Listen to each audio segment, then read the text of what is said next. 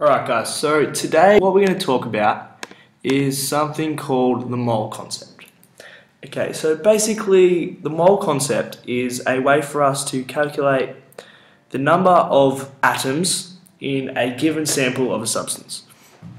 Okay, so if we're given a sample of carbon-12, we want to be able to calculate the exact number of atoms of carbon-12 in that sample. Okay? And so the way we do this is there was this guy named Avogadro, very historical man, very old, and what he did was he wanted to find out the exact number of carbon-12 atoms in a given sample of carbon-12. Okay, and so he did lots of experiments, lots of tests, lots of calculations, and eventually he came up with this number. He came up with 6.02 times 10 to the 23. Okay, and so he found that there were this many, 6.02 times 10 to the 23 atoms of carbon-12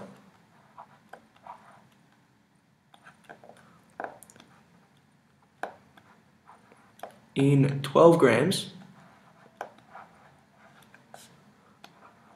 of carbon-12. Okay? And so what he did then, so he figured out this number, you know, lots of hard calculations, lots of experiments and all that. Okay. And then what he did was he said that he decided to define this number as 1 mole. So he said that if he had 6.02 times 10 to the 23 atoms of carbon-12, he'd refer to this as 1 mole of carbon-12. So the same way that if we have 1,000 grams of anything, we instead write this as 1 kilogram. Okay, and so the number 1, when we're talking in kilograms, is much smaller than the number 1,000. It's much easier to deal with. And in the same way, Avogadro decided that instead of talking about the massive numbers of actual atoms that we encounter in everyday life, he'd talk about the number of moles. So the number of big groups containing 6.02 times 10 to the 23 atoms. Okay? And so this number, it's pretty big, it's pretty random, whatever. It's useful for us to help out carbon-12, but how does it help us otherwise? Well, what Avogadro did was he extended this to other substances.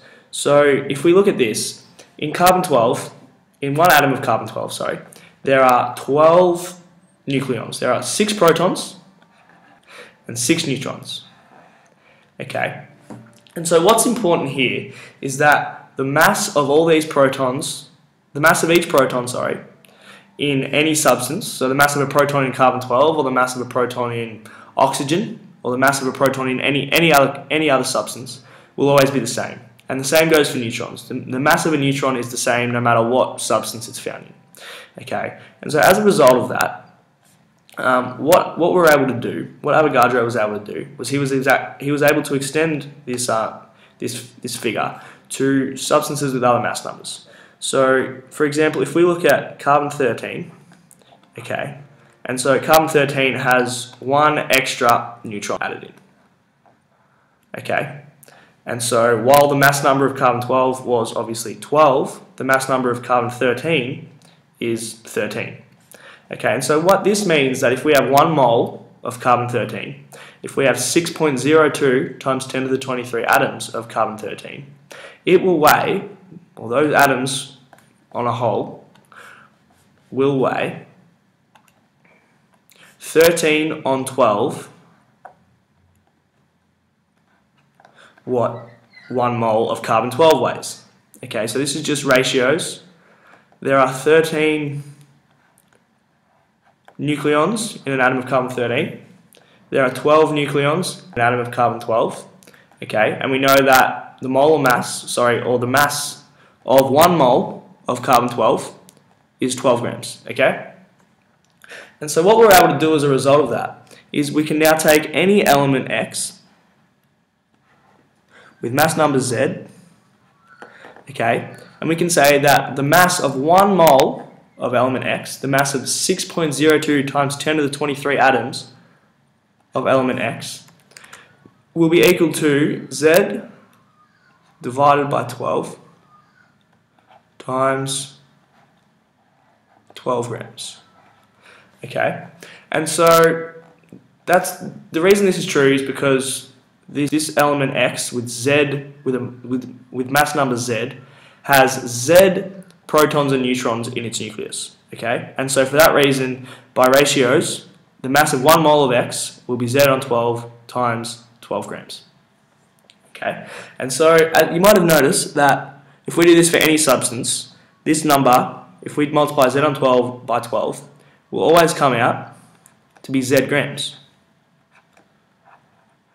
Okay, and so for this reason, we call this number the molar mass. Okay, molar mass. Okay, so the molar mass of any substance is the mass of 1 mole of that substance. So if we have 1 mole of 13 molecules, its mass will be 13 grams. And for that reason, we say that its molar mass, which we denote by capital M, we say that its molar mass is 13 grams. Okay, and so this means that we can calculate the exact number of moles of any substance. Okay, so if we have, say we know the mass of a given substance, so we know the mass M in grams, mass in grams of a given substance, and we want to know the number of mole of that substance, the number of big chunks of this many atoms. Okay, so we'll denote that number by N. So N is the number of mole. So N is equal to the mass in grams divided by the mole mass, also in grams. Okay, and as we've shown down here, the molar mass of any substance is equal to its mass number Z. Okay? And so if we have, therefore for any substance, we can weigh it, find its mass in grams. If we know what it is, we know that it's molar mass in grams. And from there, we can figure out the number of mole of substance. Okay, so the number of groups of 6.02 times 10 to the 23 atoms. Okay, and if we want, this is less useful, but if we want, we can say that we can figure out the exact number of atoms. We'll denote this by big N. We can say that the exact number of atoms in a given substance is going to be equal to the mole of atoms in a given substance times 6.02 times 10 to the 23. Okay, and because a guy named Avogadro discovered this, we're going to call it Avogadro's number, and we're going to call it Na.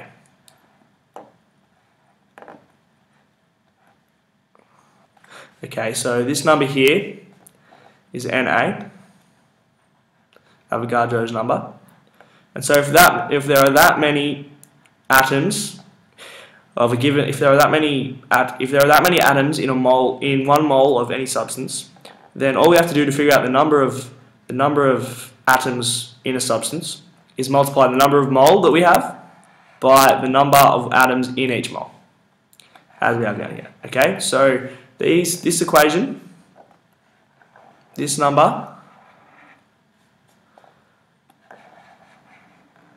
and this equation here, which we'll rewrite over here as little n equals little m over big M.